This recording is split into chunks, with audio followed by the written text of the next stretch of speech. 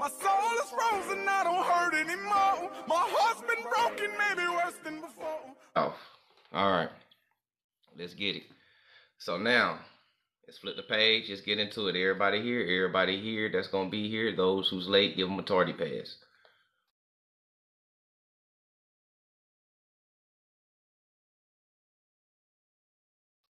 So let's go ahead and flip the page.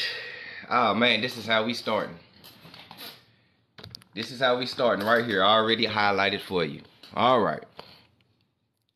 Eugenics, racial integrity. Eugenics, racial integrity, C.I.A. document, archives.org. What's happening? Can you? So now it reads, we're going to do the highlighted part, and then we can double back if y'all want to. But the highlighted part said the one exception to the quote-unquote pure blood requirement for classification as a white person was that quote-unquote persons who have 1/16 or less of blood of the American Indian and have no other Caucasian blood shall be deemed to be white persons. Walter Plecker, 1925. Let me read that again, just in case those missed it in the back, because we read something totally different before, right? Right, because that Indian blood, we're going to get into it anyways. One more time for the people in the back. Repetition is the father of learning. What's happening, TJ Matt? The one exception to the pure blood requirement for classification as a white person was that, quotation, persons who have 1/16 or less of the blood of an American Indian and no other Caucasian blood shall be deemed to be a white person. Stop. How can you be deemed a white person with no other Caucasian blood? Somebody let me know. Hold on, for one, I didn't even know that there was different type of Caucasians out here. I thought they all came from the Caucasus Mountains. Well, you from the west side of the Caucasus Mountains or the south side? I'm trying to figure this out. But they said no other non-Caucasian blood shall be deemed as white persons. How? A lot of people on the reservations, they shit say white, believe it or not. I got the Oklahoma rolls. Oh yeah. I got the Oklahoma tribal rolls to give you a whole list of everybody that's there on the reservations and used to be on the reservations that passed on. All they classifications say white. I promise you it do. Alright. So now, and the eugenics necessity for racial separatism. Oh, and for people that don't know, the dude Cox, that's Jim Crow. That's where you get Jim Crow from. Cox, blackface. All right. So now, an article in Richmond Newsletter in June 1923 described the goals of the Anglo-Saxon Club of America. The fundamental purposes of the organization is the preservation and maintenance of the Anglo-Saxon ideals and civilization in America. This proposal is to be accomplished in three ways. First, by its strengthening of Anglo-Saxons' instincts, traditions, and principles among representatives of our original American stock.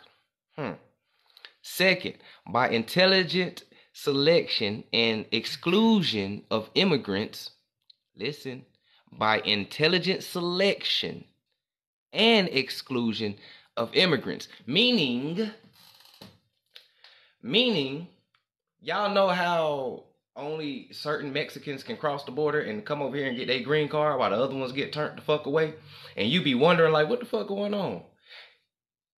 Selection. They're being selected to come over here while others not.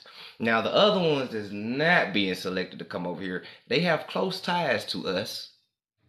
And any other so-called immigrant that they turn away, they have close ties to us. Believe it or not. And the ones that they do select to come over here, they have ties to them. Okay? People, right, infiltration, oh. So now, by intelligent selection and exclusion of immigrants.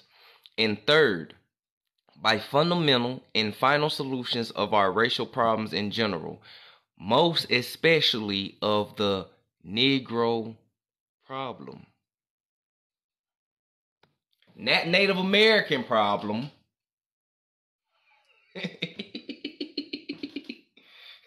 Not Native American problem.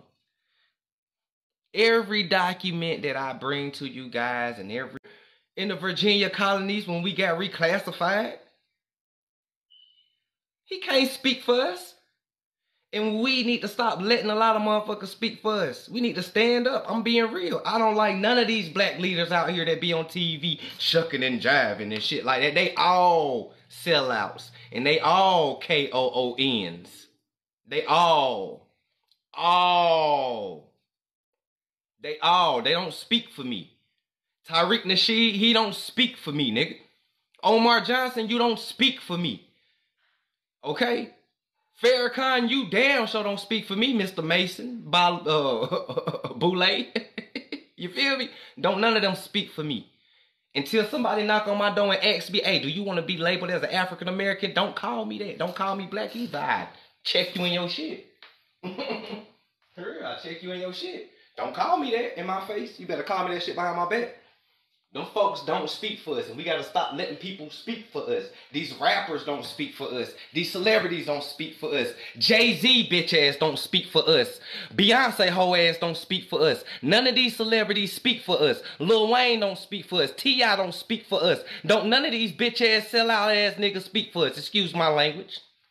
I keep it raw. I keep it uncut. I'm not gonna come to you. Yes, my brother and sister, this is what happened in 1826. The white man. I ain't about to do all that. Because the stuff that was done to my people, it wasn't cordial. Poisoning our kids ain't cordial. I ain't about to be cordial with you either. You understand me? And Walter Plecker reclassification. And it says from top to bottom, hang in there, yes, get it. Categories, white and colored. The colored category was subdivided into free and slave. In the 1920s, when Walter Plecker and his friends got the Racial Integrity Act passed, colored had been defined as Negro, Booker said. Indians who had been considered colored now were considered to be black. He could change records, and he did, Booker said.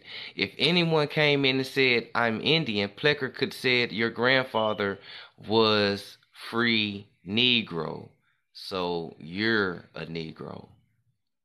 That sounds familiar, right? Okay. Actually, the grandfather wasn't listed as Negro at all, but as colored free. Plecker browbeat local registers into changing records.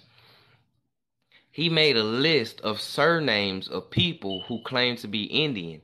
He browbeat hospitals. We know who these people are.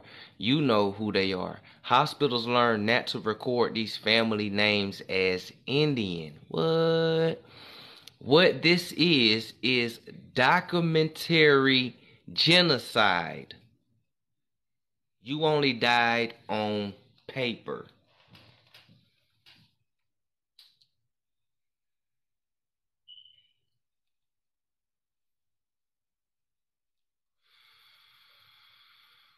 You only died on paper.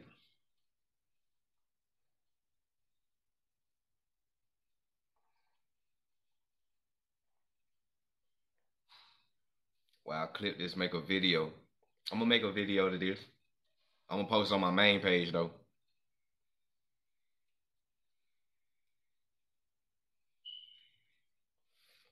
I just gotta, I gotta bring my class. I gotta present the new gems to the class first. You know what I'm saying? So shout out to everybody that's in here. Y'all getting a live sneak preview. Then I'm gonna post this shit for everybody else to see it. You know what I'm saying? So let me catch up in the comments real quick. Don't forget Melville Herskovitz and Elise Herdelik.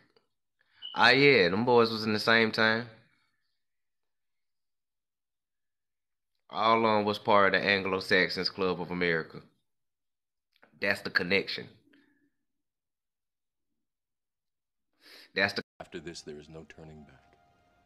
You take the blue pill, the story ends. You wake up in your bed and believe whatever you want to believe. You take the red pill, you stay in Wonderland, and I show you how deep the rabbit hole goes. Shouts out to